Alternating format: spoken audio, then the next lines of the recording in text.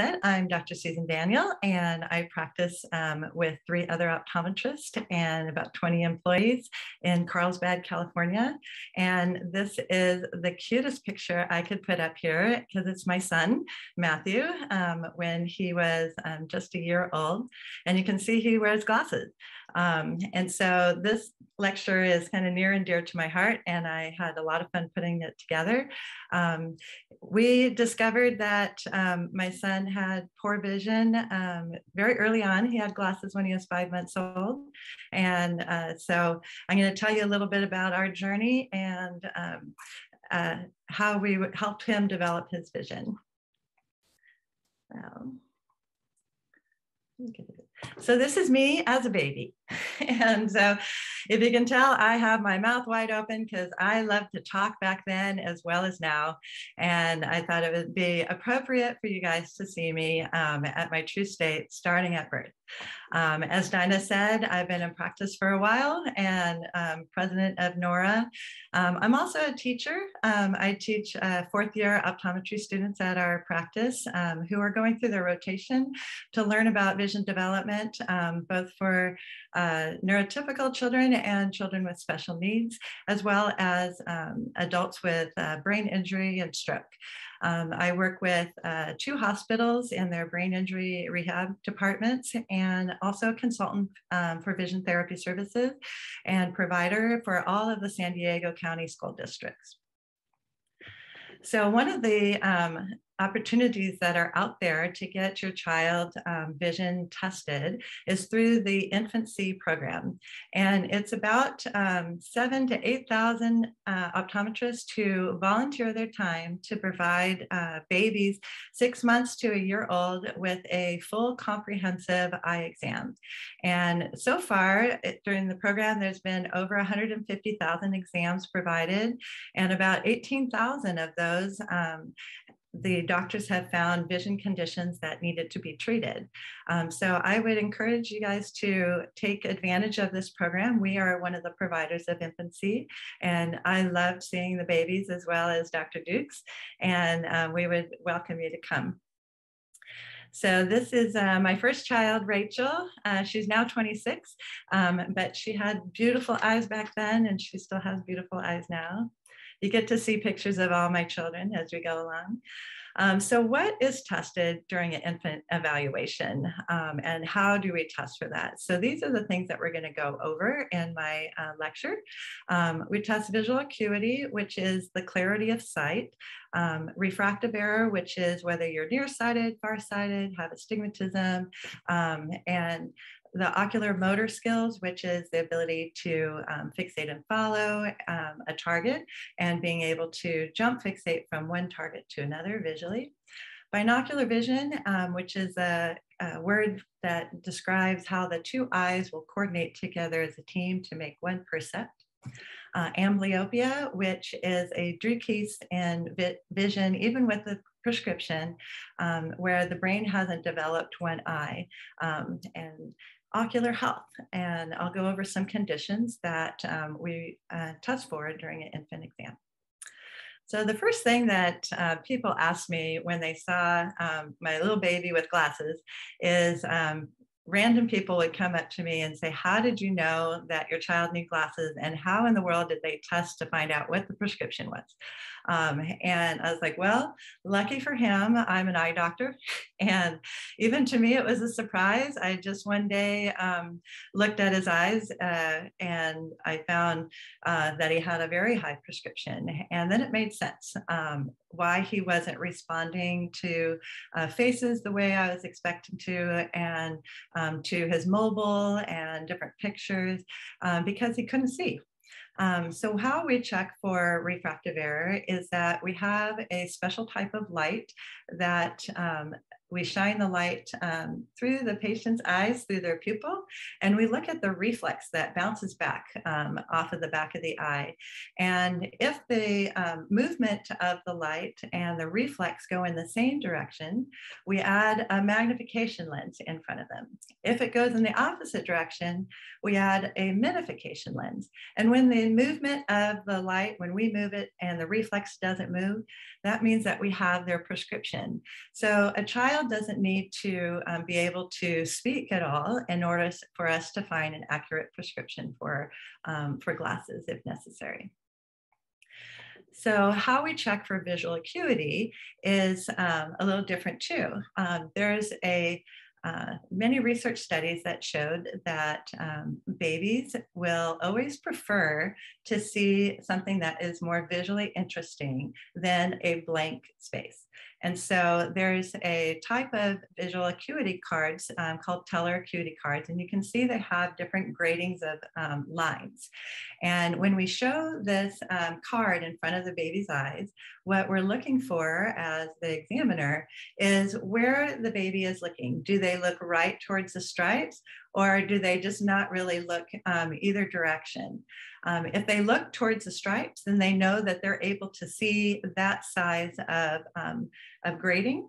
And then we turn it around and we have them look to see if they're looking at the stripes too when it's in the other direction. And then we make the grading smaller and smaller and smaller until they can't tell the difference between one side or the other. And then we know that the one that they could see was what their visual acuity is. Now, many people don't know that babies are not born with 20/20 vision.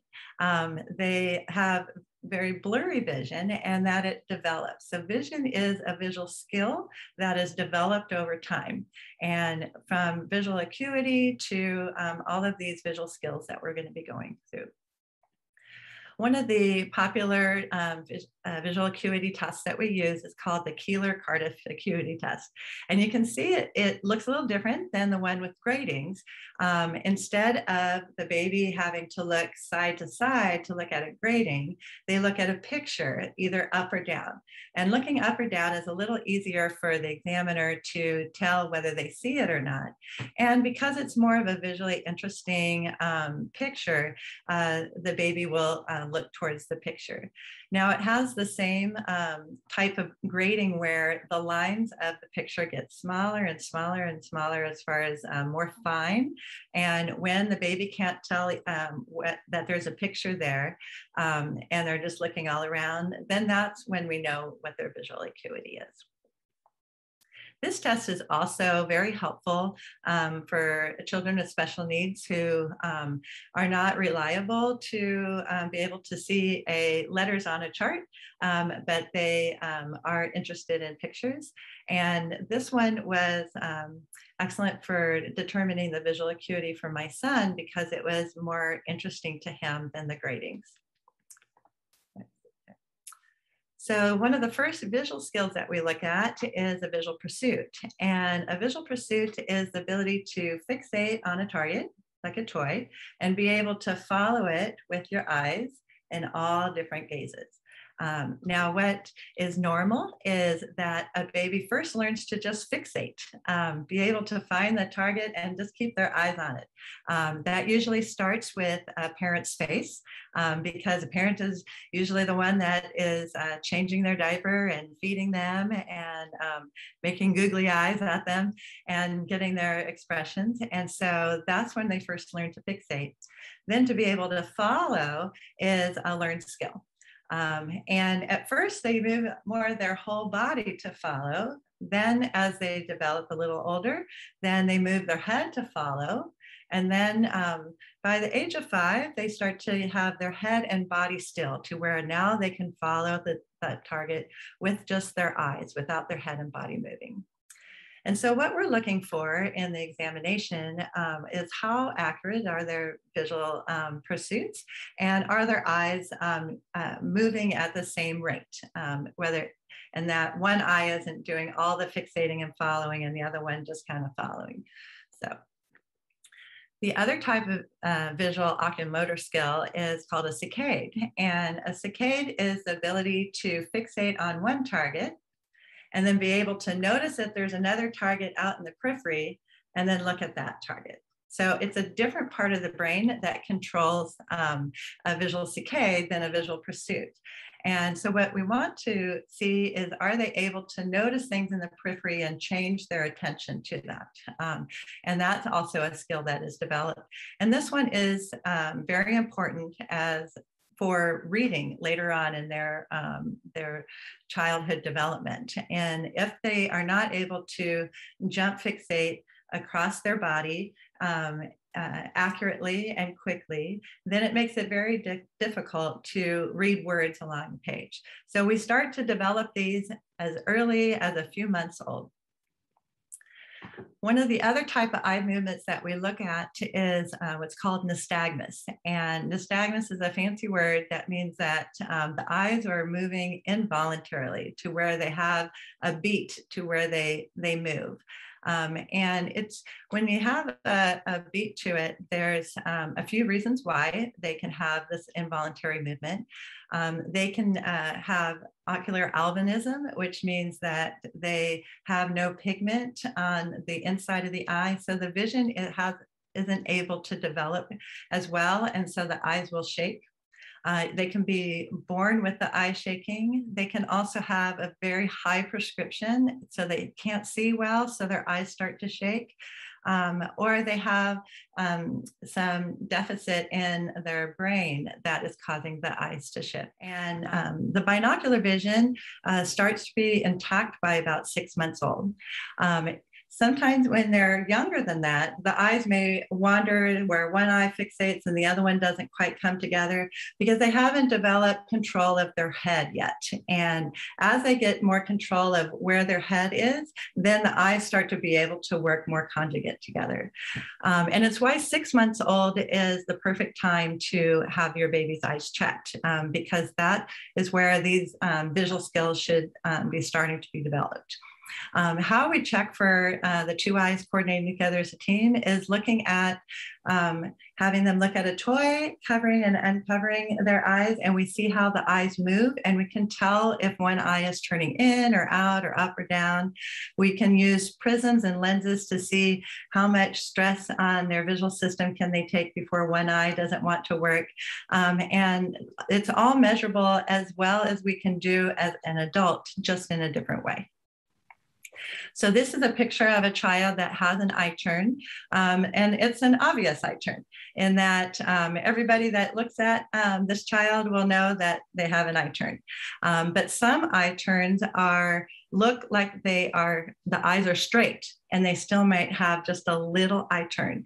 And that little eye turn can cause as much difficulty in developing the turned eye as one that has a big one.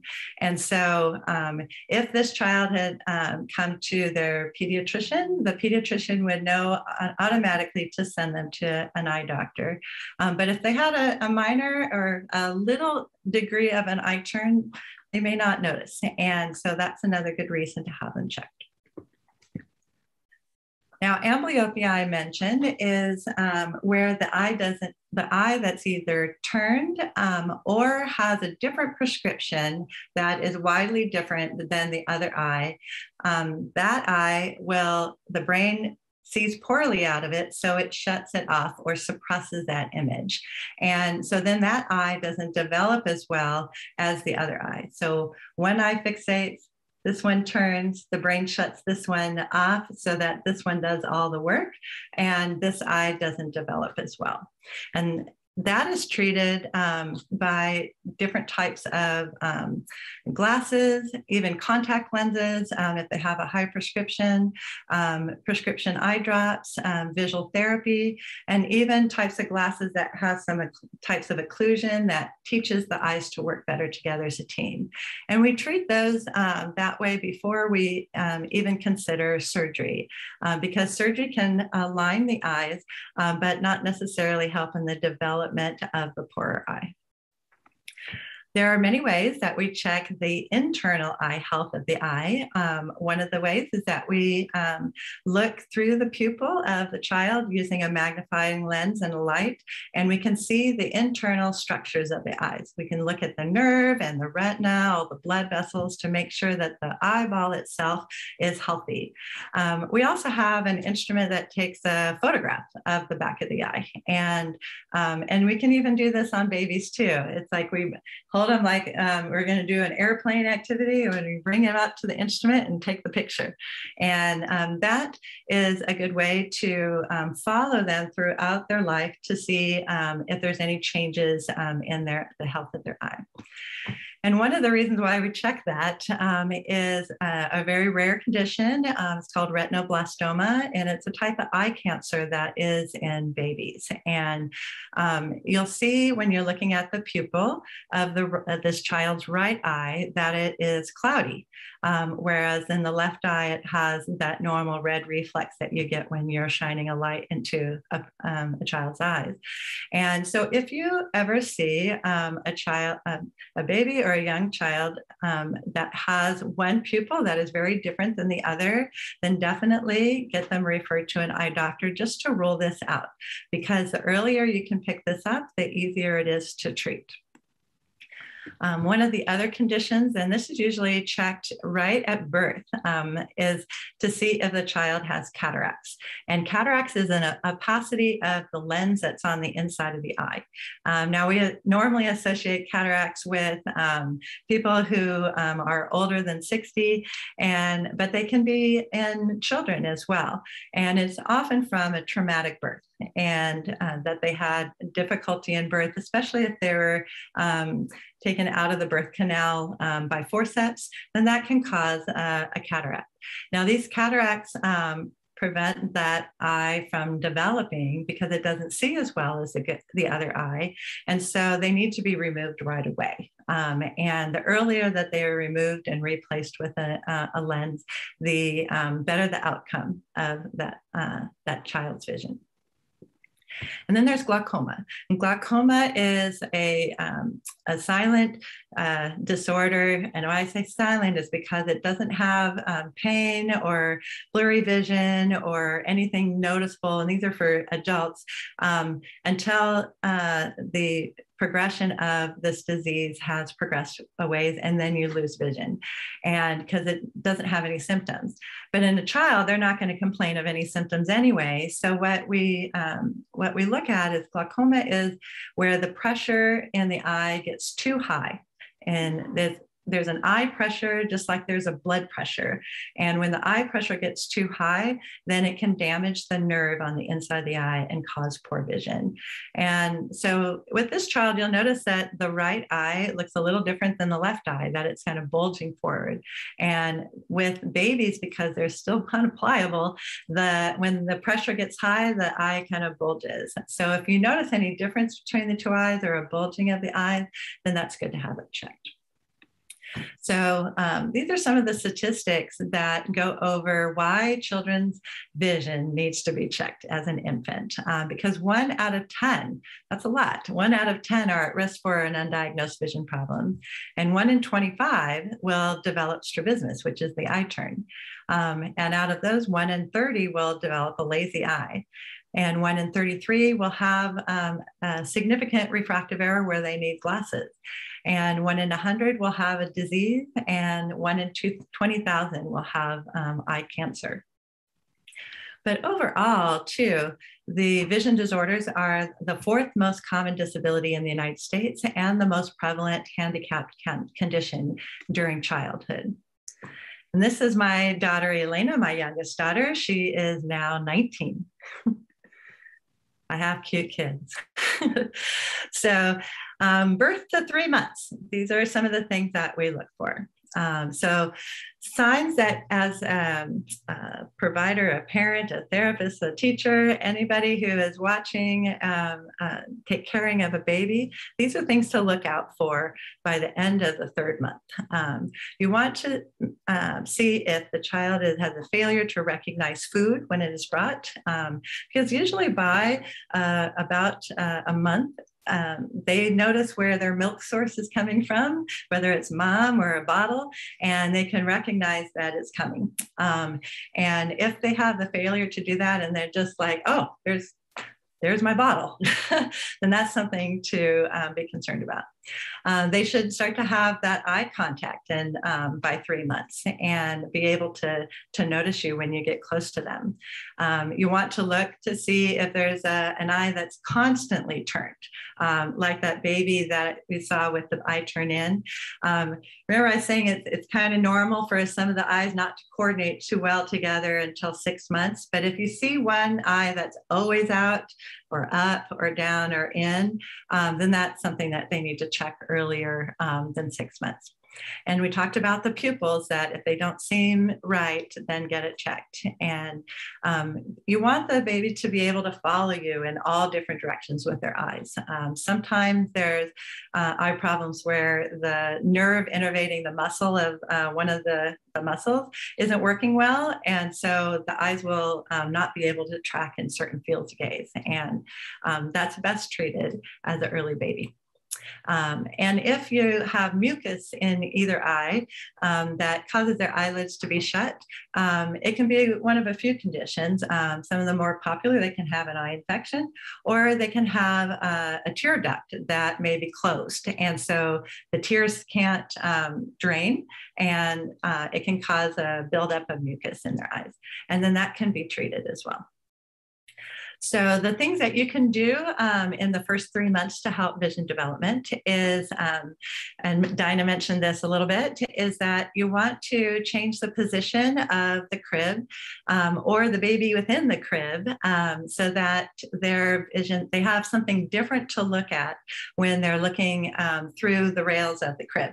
So one of the things, if you always put them down to bed in the same direction and the bed never changes, then they have nothing new to look at. But if you set them down on the right side, and then the next time they sleep, set them on the left side and then forward, or you move the crib into different parts of the room, that makes it a lot more visually interesting for them.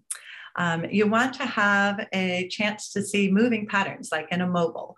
And you want the pictures to be high contrast. Now, a lot of really beautiful mobiles are pastel, but that's not the best for visual development. You want them to have high contrast, like red and black and white, ones that have faces, ones that have patterns, and they have mobiles that look like that. You want to speak to your baby no matter where in the room that you are. And the reason for that is that the baby needs to have experience and learn how to visually locate where sound is coming from. So you want to continually talk to your baby as you're moving around the room, you know, cleaning the room, putting things away, to where you're not always right in front of them, but you're in different parts of the room talking to them so that they can try to locate where they are. And with the, what's normal for a baby up to 3 months is that they can see up to about 8 inches away from themselves. And you can see that's kind of where you're feeding them too. And so that's a really good time to get their eye contact, to make faces to them, to get that comforting feel, because that's where their vision is developed at this age. And you want to have them follow to the left, to the right, and up and down, and just keep moving around when you're getting your baby's attention. And fun rattles. Now, rattles are great for babies because they tell the baby where their body is in space. As they shake the rattles, they're going, ah, that's where my arm is. I didn't know that was me that could do that. And when they bop themselves in the head, they're like, oh, I did that. The other thing is that as they're looking at the rattle and pushing it away, that's developing their focusing system. The ability to change focus from near to far starts with rattles. And it's not just hands, it's rattles on their feet as well. It's like, where are my feet? So here's some pictures of some cute little rattles that can go on socks and on their hand, a mobile that has a high contrast, and some pictures that you can put on the edge of the crib and change the pictures around, as well as on their changing table or by their bath, you know, pictures along their the bathtub that they have. And then we have these infant visual stimulation patterns that you can download and print and just put them all over the house, and so they have something that's different to look at, switch them around, and there's a whole set of those. So from 4 to 8 months, these are some of the signs that you can look for that you want to see if you're concerned about it. And by this time, we want to make sure that the eyes are working together all of the time, and that it's not just intermittently working together as a team. You want them to be able to pick up eye contact and show interest in the things at a distance now of 2 to 3 feet. Not before it was around 8 inches, but now their vision should develop acuity-wise to see things out to 2 to 3 feet. And that's where things are when they're learning to crawl, that you want to put things that are out within that distance for them to try to get to and grab and to explore while they're on their tummy. You want them to have the opportunities to inspect things that are different sizes and textures in the environment. But if they aren't interested and just not really exploring with it, then that's a concern that their vision might be poor. And you want to see when you approach them or they have your favorite toy, that they just light up. And that means that they're fixating and recognize it, and they get excited about that. So these are some things that you can do to help your babies develop. So one of the things that you can do, you want to make sure, is that they have tummy time. Now, the pediatrician will tell you this too, because they realize also how important it is for their gross motor development and their visual development. And so you want to have them on their belly so that they have to lift their head up and reach for things and inspect them. And you don't want everything to be right in front of them, but things that are off to the side. So they have to move their body side to side to try to grab and release things. And maybe even a little bit outside of their reach. So they have to kind of maneuver to get outside of the reach until they get to crawling. And then you move things out a little bit further. You want a little jungle gym where they're laying down and playing with things that are up in front that are interesting, that have different textures, different sounds, different shapes and sizes, and the same with their toys. And you want to try hiding some objects where part of their toy is covered like with a blanket, to see if they recognize that that's still the same toy if they don't see the whole thing. And that helps develop, we call it constancy, where like when my mom leaves and I can still hear her, is she still there because I can't see her? Those are skills that are learned. And so it starts with doing that with their toys. And object permanence as well. Start naming all of their toys and the things that you're doing and the food and when you're in the car, what they're seeing, because their receptive language, it develops before their expressive language. And what that means is that they're starting to understand what you're saying and being able to attach a word to an object way before they're able to say ball or mom or dad or, the dog. Those are kind of the common words that are first words, but they knew that that was a dog because you kept saying dog or ball. And so you want to start naming things. You want to have like an area where they can, when they're getting to crawling, is to be able to go over things and under things, through tubes, through around things, so that they are figuring out how to use their vision to guide their body around and over and under things. And one of the things is that one of the most interesting things that they can fixate on is their own face. And so having a toy that has a mirror on it, or like you're in a car seat and they have a mirror to look at themselves, and they can make funny faces and be able to explore not only their face, but see how different the distinctive features are of their face. So here are some cool toys that are appropriate for this age group. They have balls that have little spikes on it, the different textures. Some of them are easy to squeeze, some of them are harder to squeeze, easier to roll on, but they give a feedback on their hands that, ooh, this is a ball and it has texture. And you've seen probably a lot of these types of toys in the second picture that have different types of fabric. The same thing with the beanbag, something soft and something silky and something rough and like sandpaper. And all of that gives the hands start to feel what the textures are. And then later, as they have all that experience with touching it and mouthing it and feeling those textures, then that develops into where I can just look at that and know that's a silky one and that one is a scratchy one, and being able to identify things just visually without having to touch it. But you have to go through that touching stage first. This is a picture of one of the mirrors and a jungle gym, and even some squishy blocks that they can work on just stacking up and watching them fall down. That is highly entertaining, but great for their vision. So the picture on the left, I didn't get a great picture of this, but it's of a child using like a roller that has balls in it. And as they're trying to catch this rolling thing, it keeps moving further. So it helps improve their visual motor and their ability to crawl to try to keep track of this object.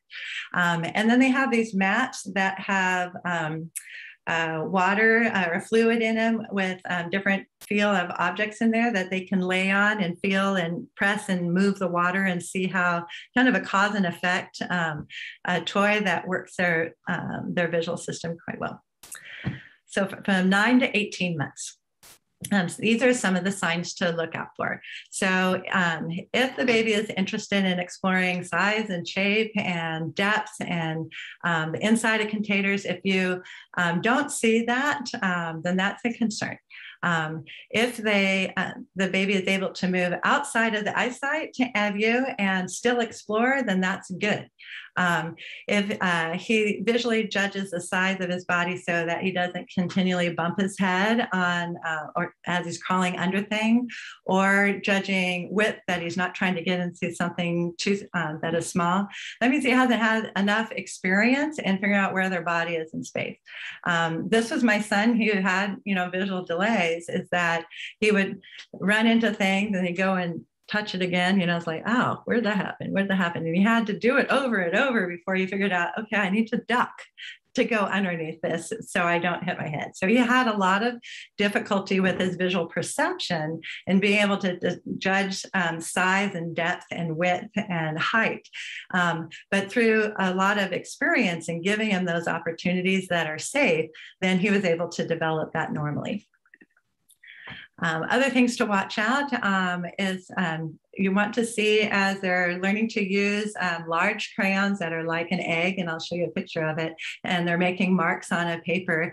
Do their eyes kind of guide where their hands are looking, or are they just looking off to the side? You want to they're starting to learn to be able to look and touch simultaneously.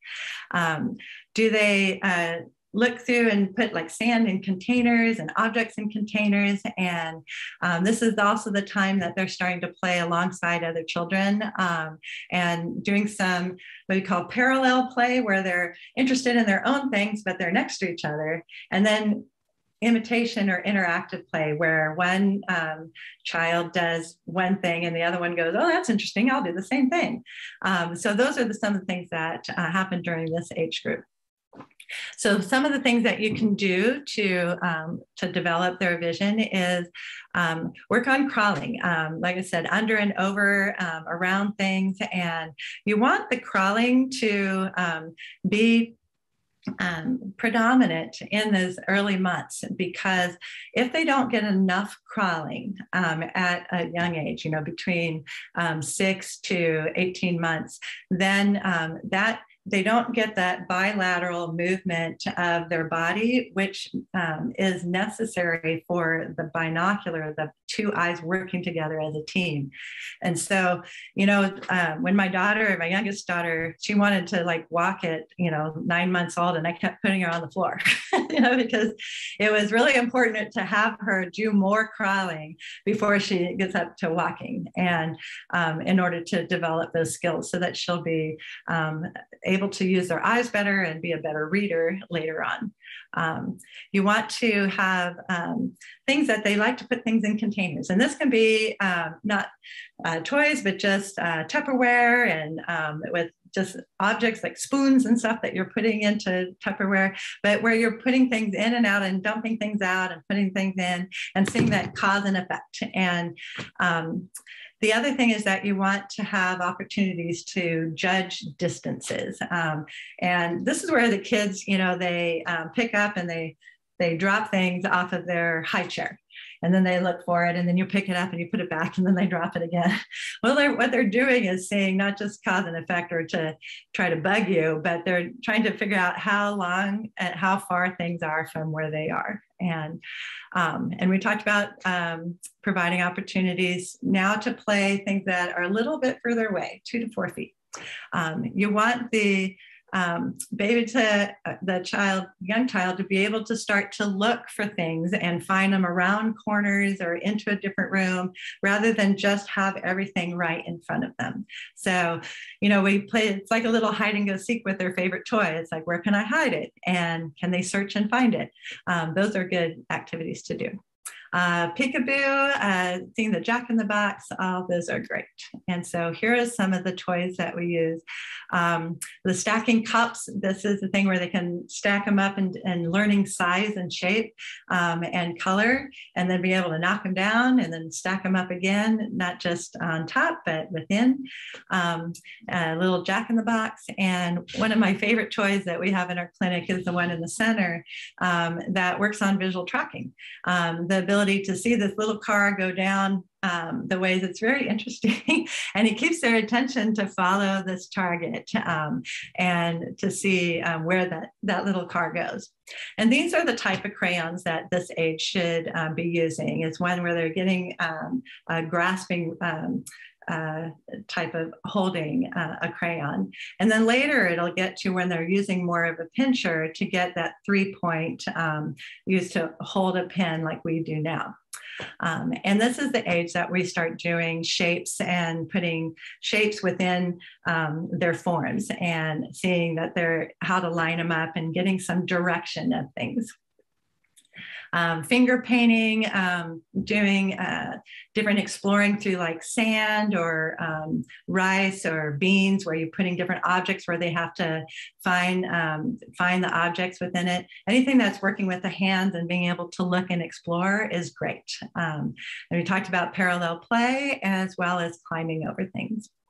I like this on the upper left side. The toy is a really cool toy in that it has like these rubber bands, and they have to figure out how much pressure it takes to put the object within the band, and then how to figure out how to get the objects to come out of the box. And so it's a great exploration of using their hands, feeling different pressures, and being able to coordinate their vision with their motor. And like these little gems, like on the top right with the slide, it gives opportunities for them to go through the holes and up to the top and slide down and climb in what's appropriate for that age. But even a simple box that you get, a packing box, kids just love because they're figuring out how to climb in, how to put it on their head, going through the box. And it's all exploring kind of where I'm in space and that size, that judging of depth and size. And this last toy is when it's like a stacking toy too, to see how do I get them to stack up without them falling down and then to make them fall down again. And it's even for little older kids too, because it has like a fishing magnet that you can look at depth and trying to pick up the fish with the magnet on the end of the string. So this is my daughter, Liz. She's my oldest daughter, and she's now 27. She's a cutie. So now 18 months to 3 years. And we're looking forward to see if the child can walk and and maneuver around steps and curves and familiar territory. They're starting to use Legos and building things and more towers and more smaller objects. They have not too small to choke, but small enough to where they have to maneuver their fingers more. And can they cross the midline of their body? Now, many of you may not have heard, what is she talking about? Crossing midline is a skill that's really important in the early development years. And it starts right around age 2. Up until then, a child will pick up a toy on the right side and bring it to their middle and then put it down on their left side, because they're not picking it up and crossing over their body midline. Or they pick it up and then move their whole body to put it over on that side. So they're still not crossing midline. But right around this age grade is when they're learning to pick it up and cross midline. And it's important to be able to cross midline both from the right to the left and the left to the right, because if you don't have that ability to cross midline on your body, then it's hard for the eyes to cross midline visually in tracking and also in eye jumping. And so this is a skill that's really necessary for early reading. And we have a lot of children in our practice that are not able to cross midline, and they could be 12, 15 years old, and it's prevented them from progressing in their academics. And so one of the things that you can do is provide those opportunities where you put puzzle pieces on the one side of them and the puzzle on the other side. And instead of, having them move their body, sit behind them so that they are supported to where then they have to cross their midline, and then you switch it around. They'll probably wonder what you're doing, but it's good for them to be able to reach across midline. And then we want to see if they can find hidden objects and be able to understand a simple set of spatial directions, such as, can you put that on top of the table, or that's around the corner? Those kinds of things should be starting right about by 18 months. And so you want to see, are they thinking before they're doing their actions? Because by now they're starting to have some experience, just like, always talking about touching something hot and then you're like, it's hot, I don't want to do that again. It's like other things that are visual that they can know exactly how this toy is going to run because they've had experience for it before. You want to be able to for them to understand, can you pick up the scratchy beanbag that they've attached now the word to the texture? And now they're being able to see better out to 8 feet. And so that's where their visual world is within 8 feet. So here's some things to do. This is the age where you bring him to the park and you do all of those climbing and swinging and sliding and stomping and playing in puddles and going across bridges and playing with balloons or beach balls, kicking them.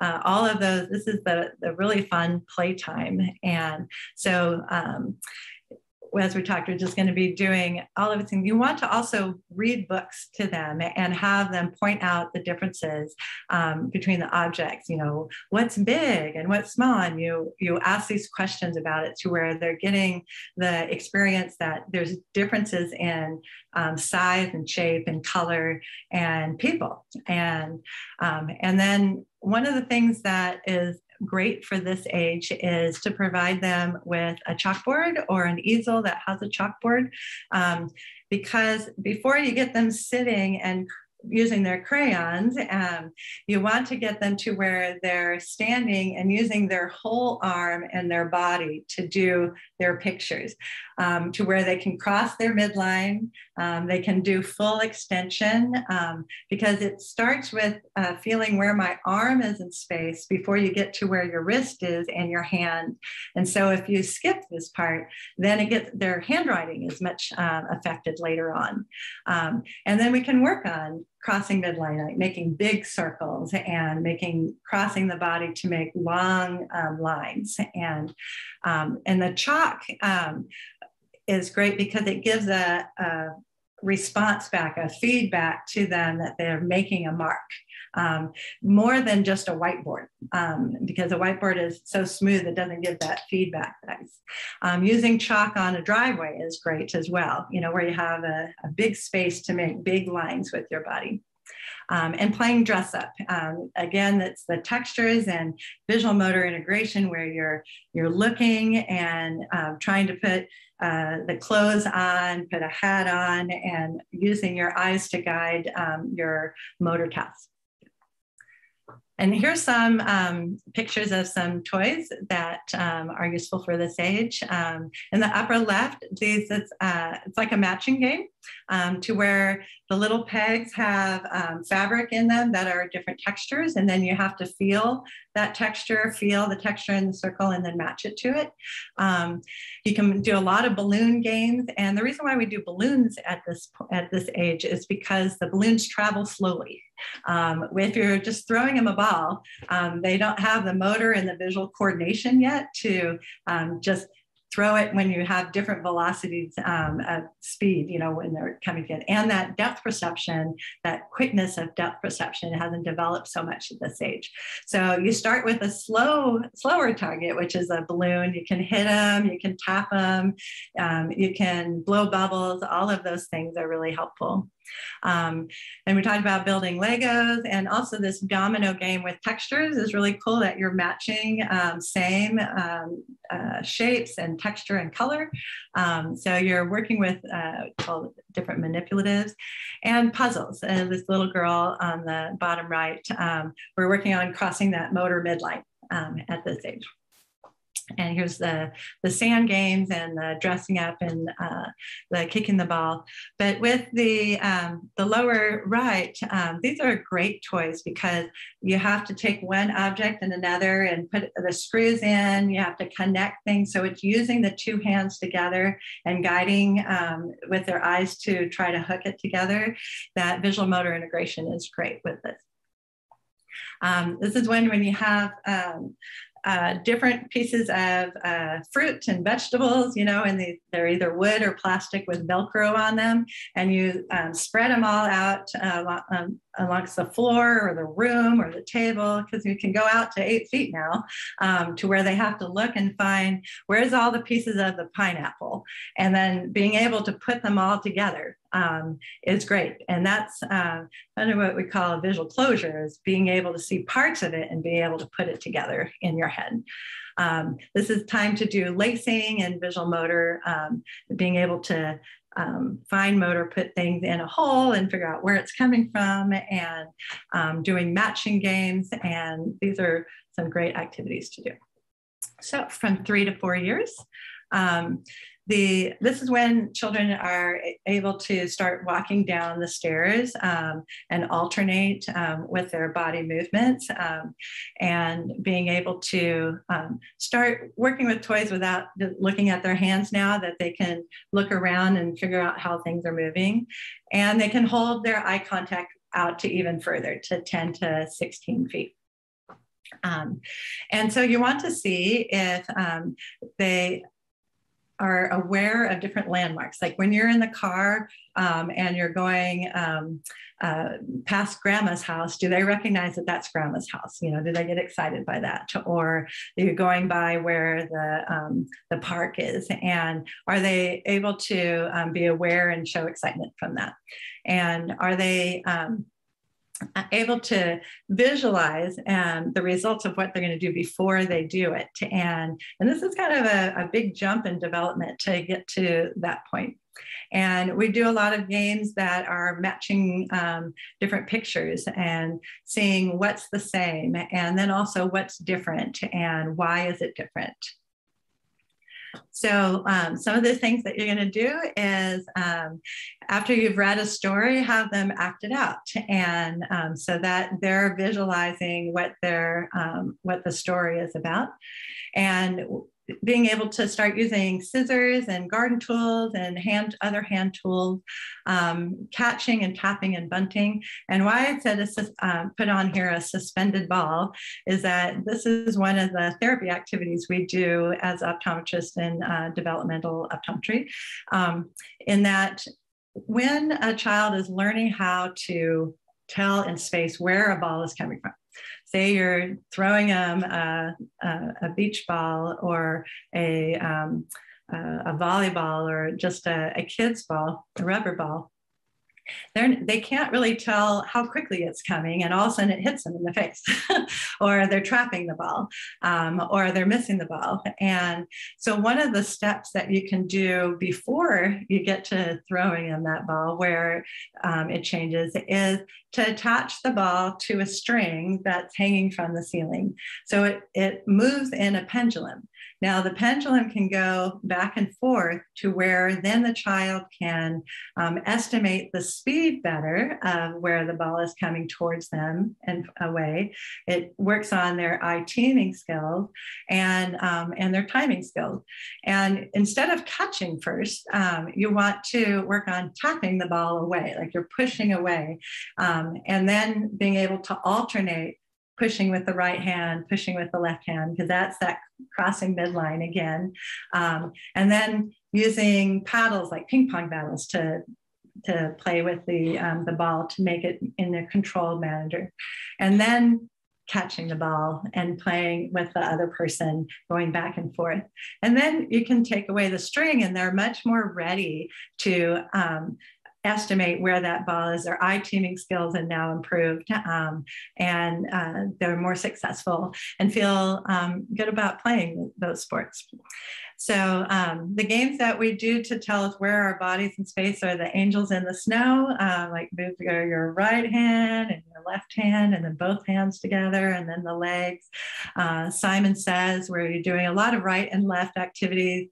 Parachute games, where you're going under the parachute and then over and then you're turning. And a lot of the things that they did in preschool for many years, but a lot of the preschools don't do that now. And so you have to kind of add that to their home activities.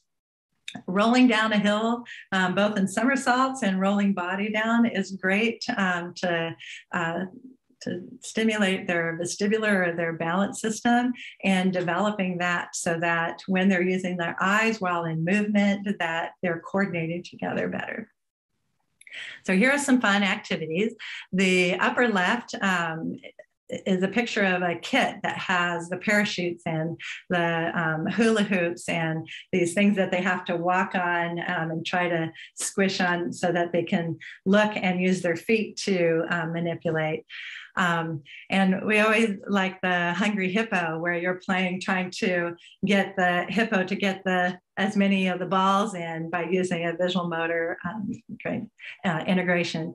And then we have the garden tools, where they're digging and spooning and putting, helping out in the garden. And the big picture is a great activity to do to get them ready for handwriting. And that it has these grids that go over a plate with like a clothespin that they have to pinch. So it's working on that pincher activity. And then they match the color of the pen, of the clothespin, to the circle that has that same color.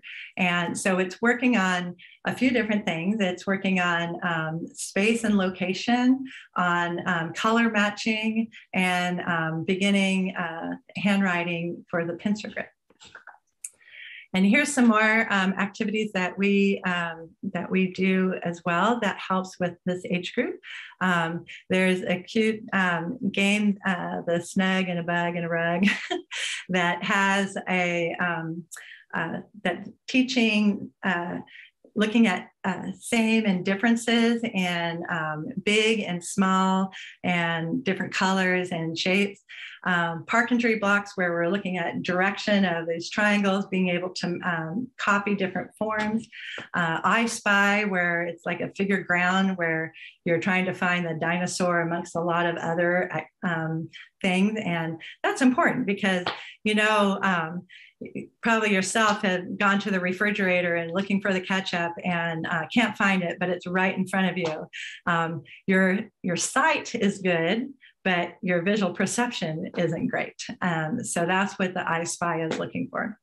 And then matching games, being able to match Pluto to Pluto and Tigger to Tigger, and having a memory game to where you have the cards to where you have to remember where they were placed.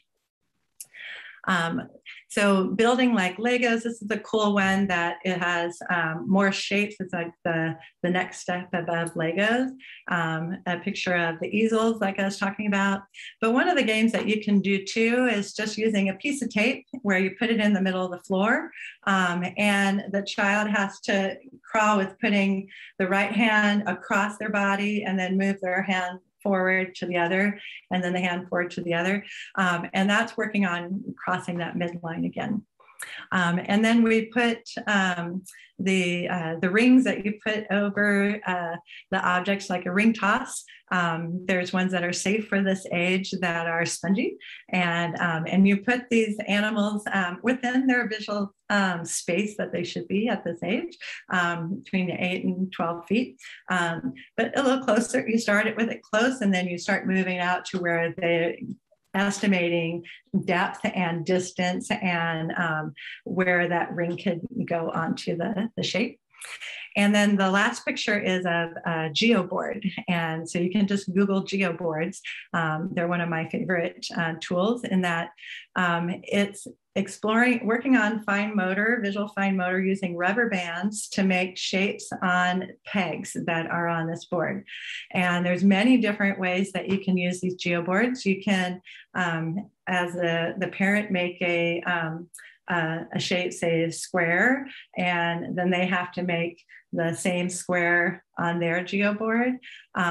You can make to where they have it on a piece of paper, like a diamond, and they have to make a diamond on the geoboard. But it works really well on that, trying to find space and shape sizes.